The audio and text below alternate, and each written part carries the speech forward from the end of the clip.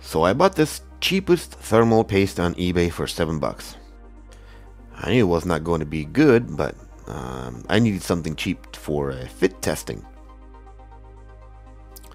This paste claims to be for all sorts of applications such as CPU, VGA, LED, chipset and other PC components, so let's see if it's any good for VGA. Thermal conductivity specifications on the label are not something I care about.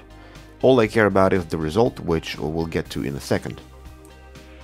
For now, what you want to know is that this thermal paste was so cheap that for $7 I got 2 syringes.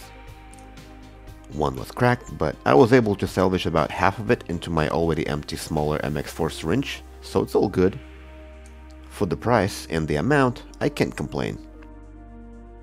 As for the test results, the MX4 shows 70 on core and 76 on hotspot, which is very impressive for some reasons, while HY510 ran at 10 degrees higher.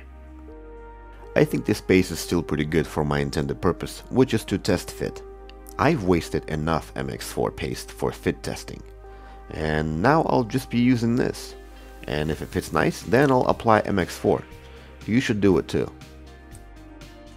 With that said, if you plan on buying expensive paste, buy a cheap one too, so that you can make sure it fits and spreads evenly before wasting expensive one.